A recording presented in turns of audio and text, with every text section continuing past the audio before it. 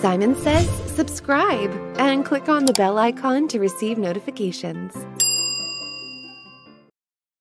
Hello everyone, welcome to a new tutorial from Simon Says It. In this video, I will show you how to remove comma in Excel. Commas are very common punctuation to separate text values.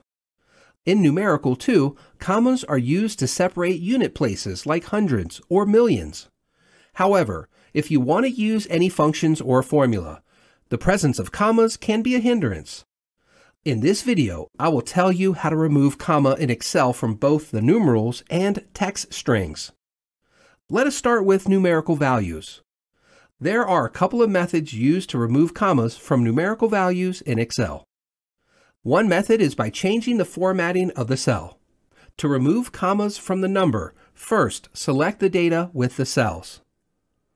Navigate to Home. Under the Number section, click on the Number Format option, which can be seen as a small extend arrow. This opens up the Format Cells dialog box. In the Format Cells dialog box, click on the Number section. You can see the category of the cells is already selected as Number. If not, change the category to Number. Uncheck the checkbox or use 1000 separator comma and click OK. This changes the formatting of the cells and thereby removing any commas in between. There are certain formulas you can use to remove commas from numerical values in Excel. One such formula is the number value.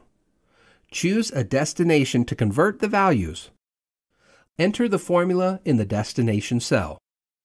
Press Enter. This converts the value in the cell with a comma into a numerical value without a comma. Now, you can use the drag handle to apply the formula to other existing cells. Let us now see how to remove commas from text strings in Excel. Using the Find and Replace function in Excel, you can easily remove the commas. To remove the commas from the text values, first select the cells with the text. Navigate to Home. Under the Editing section, click on the drop-down from the Find and select Replace. This opens the Find and Replace dialog box. Click on the Replace tab if it is not selected. In the Find What text box, enter a comma.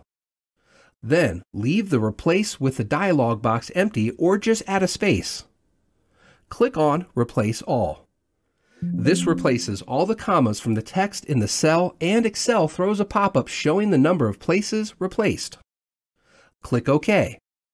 This method removes all the commas that appear in the selected cells and gives you the required values. The substitute formula is yet another formula to remove commas from text strings. To remove commas from the text, first select any destination cell. Enter the formula and press Enter. This instantly gives the output of the function. That is, the function returns the selected data without any commas. Another easy way to remove commas from Excel text strings is by using the text to columns. To remove the comma from the text, first select the text. Navigate to Data. Under the Data Tools section, click on Text to Columns. This opens up the Text to Columns wizard. In the first step, click on Delimited, and then click on Next. In the second step, choose the delimiter. In this case, select comma. You can see the preview of how the data would look in the Data Preview section. Click on Next. In the final step, choose the format of the data column. If you have no preference, just click on Finish. Once you click on Finish, you can see the data separated into different columns and the comma is removed. That is all, everyone. We have seen 5 different methods to remove commas from both numerical values and text strings in Excel. Thank you.